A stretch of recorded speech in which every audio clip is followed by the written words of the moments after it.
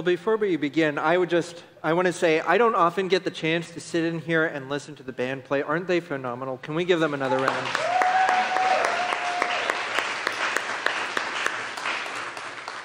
We are so blessed to have so many talented musicians who come and lead us in worship and give us the opportunity to celebrate our God. Well, this morning we are continuing, or concluding, I suppose, our sermon series on great big God questions. It's those questions that perhaps you've wrestled through in your life. You've struggled with, how do I answer this question? I know there's a good answer out there somewhere, I just don't know it. And so we've tried to provide those answers to you, give you an opportunity to learn about those things. And so I hope through this series you found yourself more prepared to give a defense for the hope that you have in Christ Jesus, as St. Peter tells us in his first letter. And so this morning, we're going to conclude this series with one more question. The question that we have before us today is, where is God in suffering?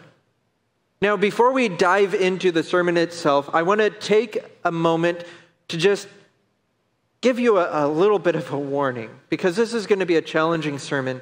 But in particular, this will be a challenging sermon for you if you are going through suffering of your own right now. Or if there's that big moment in your life that still fills you with heartache and pain. As we talk about suffering, it might be a challenge. And so, before we dive in, I want to let you know where we're going to end this sermon. What the conclusion we're going to come to, in case you get lost along the way, in case I say something that focuses you in on your own life, that's not necessarily inappropriate. But I don't want you to miss the ending, because the ending is the promise of God. And that promise is that he loves you.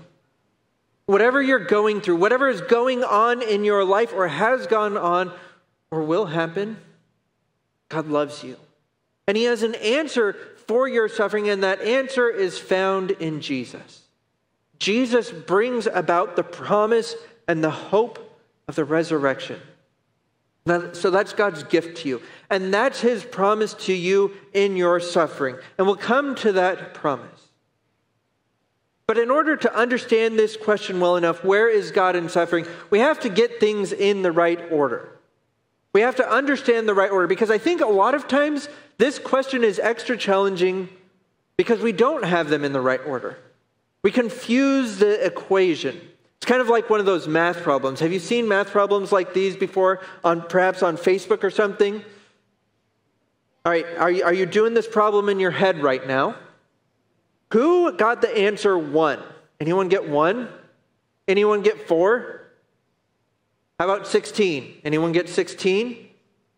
So across this room, we've come up with all sorts of answers to one problem. Why did we get all of those different answers?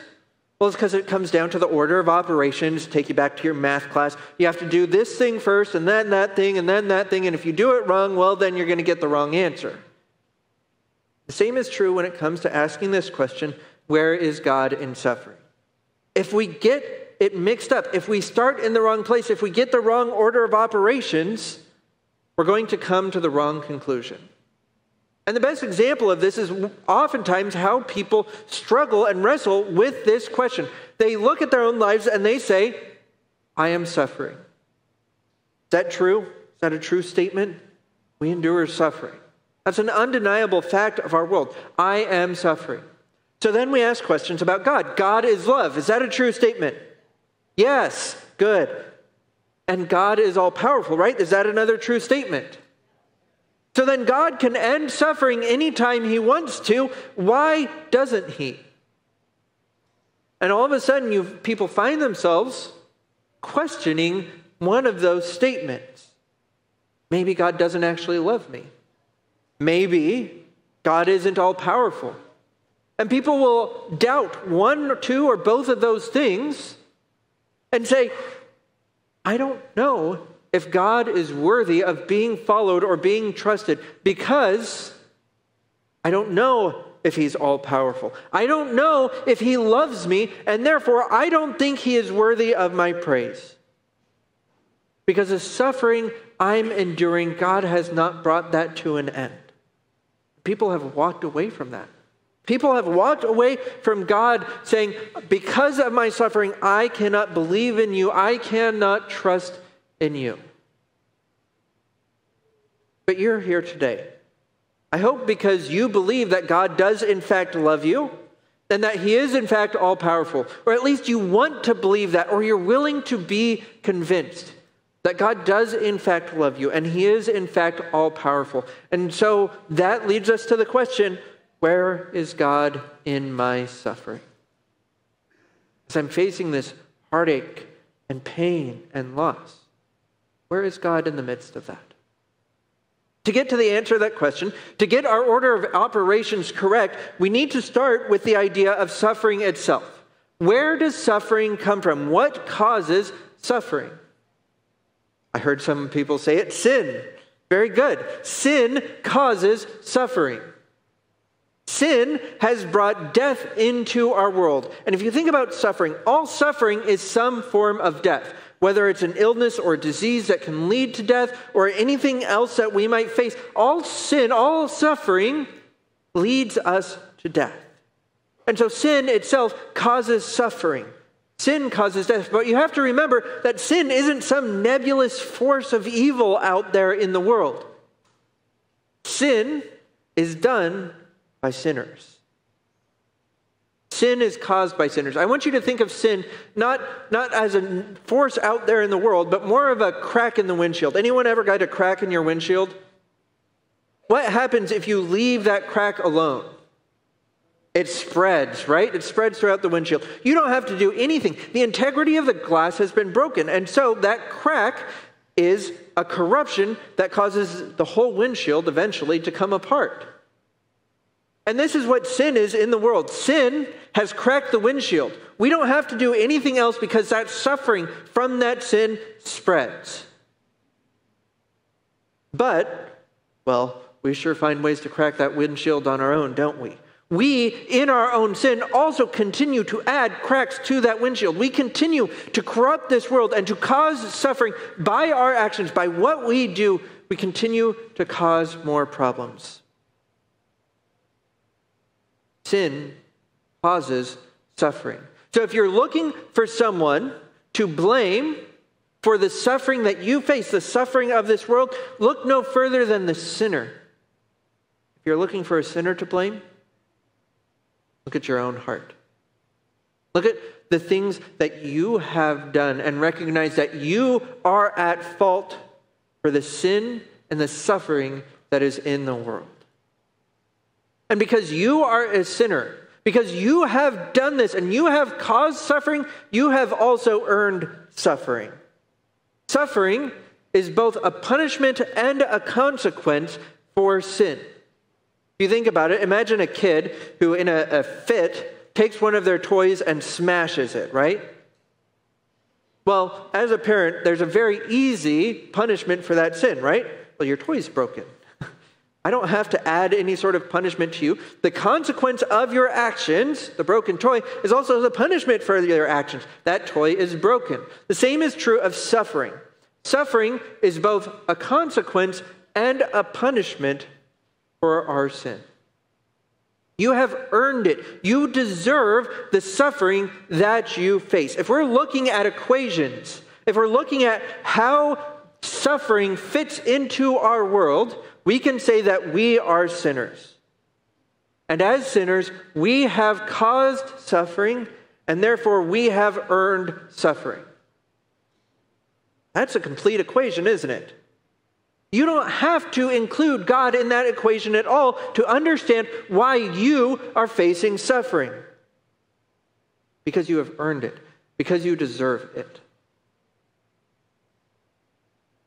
But God has inserted himself into that equation. God loves you, and he does not desire that you remain in your suffering. And so he has come in with his love to rescue and redeem you from your suffering. That's what we believe. We believe that God loves us. Remember those two truths? God loves us and he is all-powerful. It is important that he loves us. Because without his love, if he were just all-powerful, there's a very simple solution to the problem of suffering. Just remove that which causes suffering. You and I. If God didn't love us, he could resolve suffering in an instant by removing us from the equation. Think about that image of the kid who broke their toy, right? That would be another example of how do we resolve suffering? How do we resolve this brokenness? Well, take the kid out of the equation. No kid, no broken toy, right? But that doesn't make sense. The toy doesn't make sense without having the kid. And God says his world, his creation, doesn't make sense without you. And because he loves you, he has sought a solution that is about rescuing you from sin and suffering. And that's what St. Paul talks about. In Romans chapter 5, verse 8, he says, "But God shows his love for us, in that while we were still sinners, Christ died for us." What is God's answer to suffering? It's that he suffered for us. Jesus chose to die on the cross, to suffer for your sake, so that you might be rescued, that you might be redeemed. This is God's promise to you, that he loves you. And he was not going to let anything stand in the way of rescuing you from your sin. And so Jesus came. He chose the cross. He chose suffering and death so that he could give you life. As church geeks, we like to call this substitutionary atonement. Some big words there. But to break that down for you, atonement is paying for something that you have done wrong. When you do something wrong, you owe a debt, you need to make it right, you need to atone for what you have done. And so this atonement is paying for what you have done. But this is substitutionary atonement. The word substitute is in there. That means Jesus has substituted himself as the payer. He is the one who will pay for your sins. He is the one who will pay. He will suffer so that you don't have to. So that you can be rescued and redeemed. So that you do not any longer owe a debt for your sin. That you don't owe any suffering or death for your sin. That's his promise to you, is that he has paid the price. And more than that, he has just paid the price, but he also offers you the life that he desires for you, a life of freedom from sin and death and suffering. And that life is found in the resurrection. The resurrection is a promise that God is going to free you from the suffering that you endure. He is going to give you a new life in Christ. That's the promise for you. That's the good news in the midst of our suffering. As we are dealing with the problems of this world, we know that God has promised in his love that he has paid the price. And what you get instead is the righteousness of Christ. So on the last day, when you stand in judgment, God will look at you and see Jesus. And he will say, "Well done, good and faithful servant." That's the promise of God to you, that he has borne your suffering. But what do we do in the meantime? What do we do as we live in a world that is still filled with suffering and loss? Because we have this promise. We know the hope that is to come. But what about right now? What we can see is the amazing work of God in our suffering. God has this awesome way of taking evil, taking the suffering that we face and making something good come out of it. And there's no better example than the cross itself. Think about the cross. Was that an act of evil?